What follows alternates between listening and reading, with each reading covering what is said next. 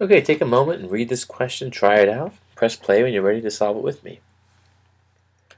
Okay, let's read the question. It says that the cost belonging to a gym can be modeled by this equation. C of m equals 50 times m plus 79.50, where C of m is the total cost. So telling you what that is, it's the total cost based on, right?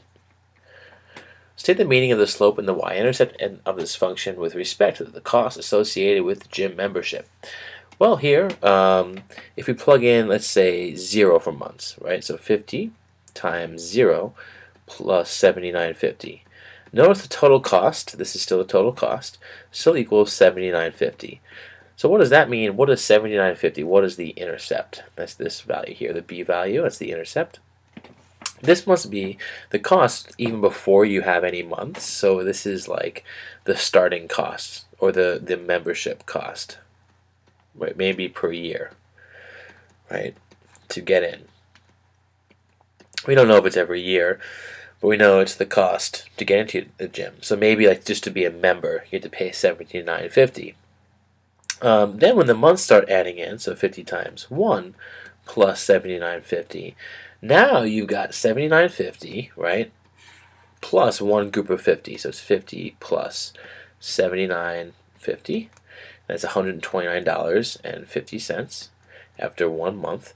That tells me that the number of months are going to be multiplied by 50. So 50 is the cost for every month, right?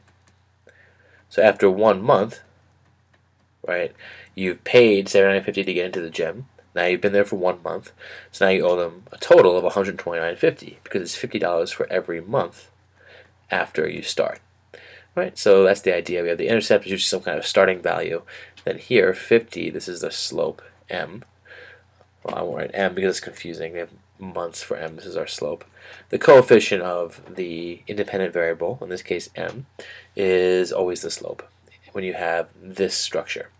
And so this is a comparison of some kind of starting cost, that's our intercept, and then some constant rate that we're increasing it by. All right, I hope this helped.